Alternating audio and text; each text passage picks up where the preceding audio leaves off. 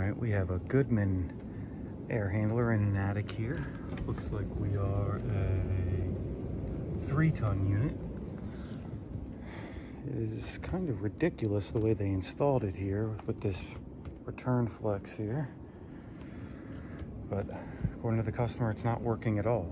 So I just like to check out the air handler first, make sure everything's good here, and then we will move downstairs to the outdoor unit. Check this. Looks like there's some condensate there, so it has worked a little bit. Customer said it wasn't working at all. All right, let's get this panel.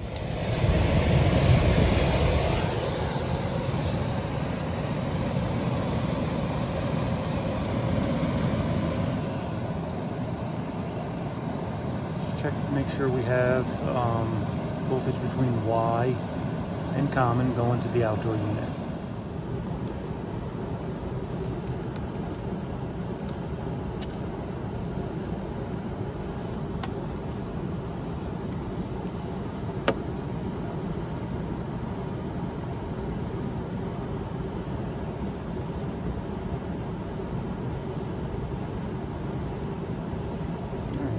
Voltage there between Y and common. What they did here is they broke with these overflow switches. They actually broke Y instead of breaking R. So let's try. Oh, well, that broke right off when I tried to unscrew it.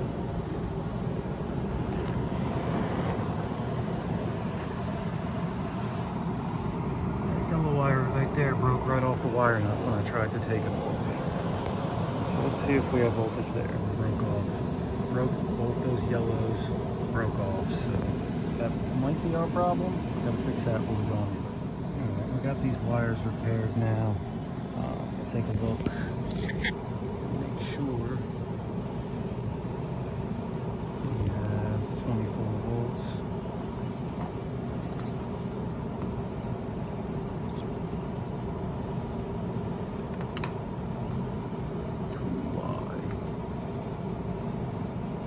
If you notice down there, we have 25 volts now, so we have power going to the outdoor unit. Low voltage power going to the outdoor unit. All right, we got the wires fixed. We're going to test from Y to common. I don't know if you noticed that down there. You can barely see it. We got 25 volts, so we're good there. All right, and we'll move on to the outdoor unit. All right, just getting out here to the outdoor unit. We have our contactor is pulled in, but our unit is not running. So let's take a look here, see if we have power. We have no power. Disconnected, plugged in.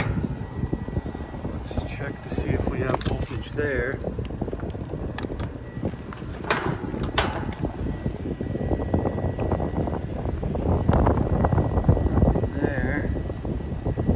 I think we either have an off or a tripped breaker, so let's find the breaker. We're going to leave the disconnect off until we get the breaker replaced. That way, if there's a short to ground or something like that, we can be out here when the unit does it. Okay, so I reset the breaker and started the unit back. It did start, didn't trip right away.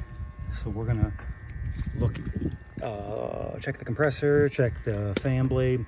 This thing did have a wicked wobble to it, and if you look here, see that's cracked, these are cracked, all that's cracked. This unit's pretty old. This unit's from 2001. No, 2003, I'm sorry. Goodman does the first two numbers as your year, so this is from 2003. It's a pretty old unit. But we're going to check for shorts and stuff like that. Condenser coil is in really bad shape. Really bad shape. So we're probably looking at a unit replacement here, but if we can get it started and get them by, that's what we'll do.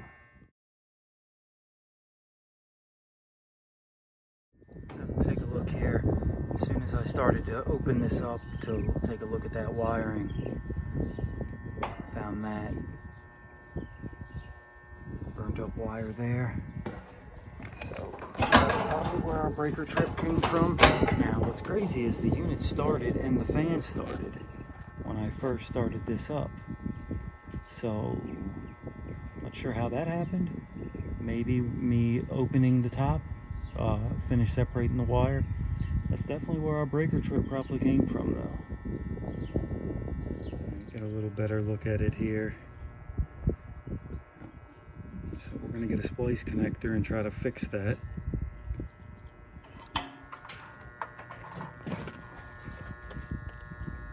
We're shorting right out on that screw.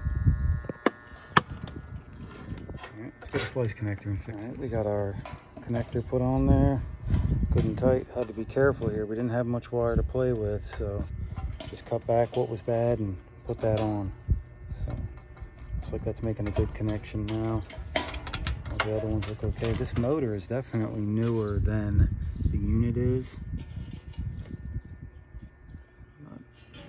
All right, let's get the fan put back on. Well, actually, I'm gonna just check the compressor terminals and everything while I got this open. All right. There's some stuff living in there, but they don't look burned up. They're not bad. Let's get our little brush. Let's get our little brush here and clean that out a little bit. That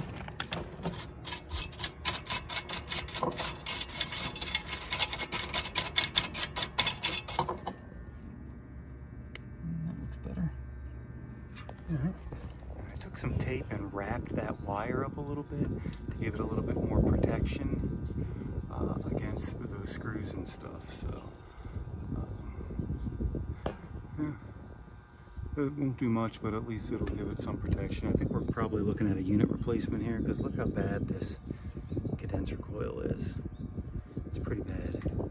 I mean, that is eat up right here on the water. Very nice piece of property, but right here on the water, so this thing is in pretty bad shape. This will at least give it more protection till they replace this unit. Decided to check this capacitor before I put the wires back on, and this connector is kind of burned up a little bit. See it's kind of burned up, melted.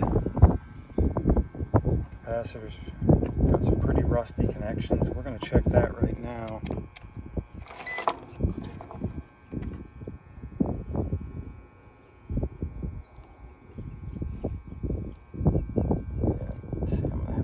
Some of that down, or get where I can get some bare metal to check that. All right, I got most of it cleaned up enough now where we can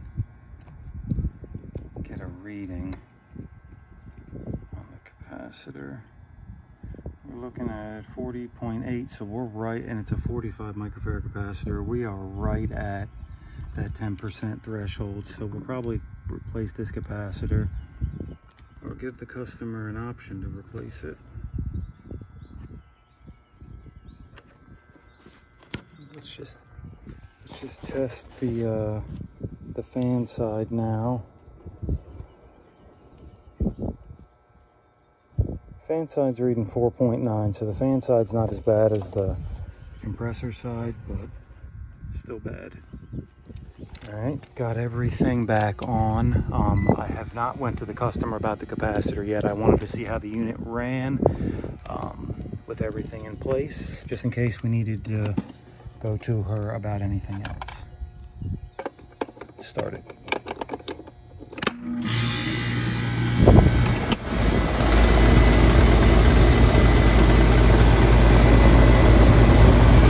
Definitely got a wobble to her.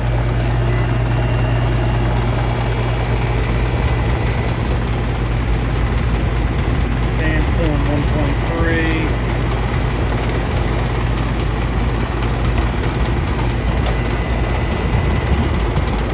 Whole unit is pulling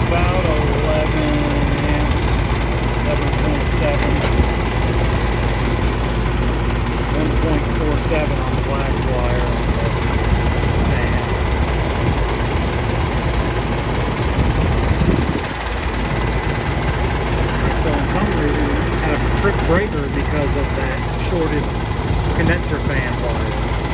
We got that straightened out, which was our main issue. We're going to go to the customer about that run cap right now and see what. All right, the customer pretty much knows this unit's got to be replaced, but they did go ahead and approve me replacing the capacitor, so we're going to go ahead and do that now.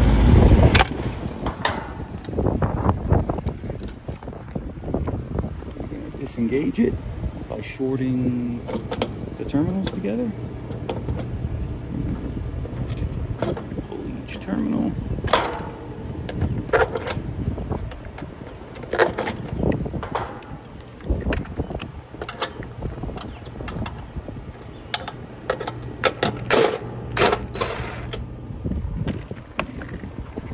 Let's get this little one out of here. Our new one here. So 45/5, that is R.A. Michaels part number. This is their standard stock capacitor, jarred, made by Mars.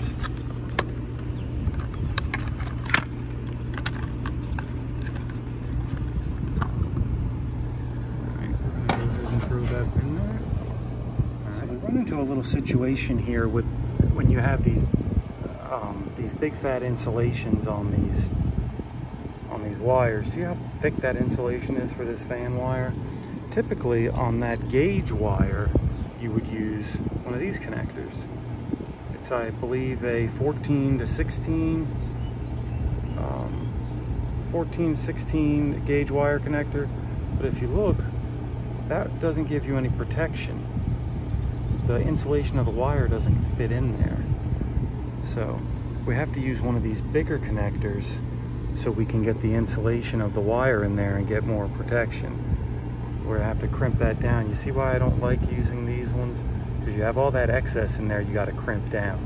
But we're gonna use this one anyway, so the insulation of the wire is protected and it goes inside there. We got our new connector on, we got our new capacitor on, and we are ready to start this unit back up.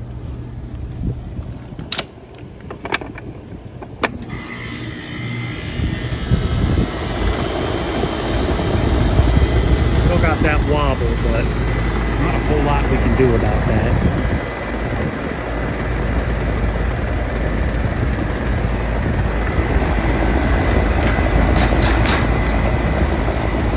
Alright, we're going to get the panels and stuff back on this, and then we're going to get up out of here. Alright guys, that's it for that one. We got them all fixed up, got them back up and running. Apparently the customer had just bought a new system for his office, so he's not really interested in buying a new system this year. But hopefully that repair gets them through the rest of this year. So, but we'll see. We'll see. So please like and subscribe for more content like this. I've almost hit 100 subscribers, so thank you for that. All right, guys, I'm off to the next one.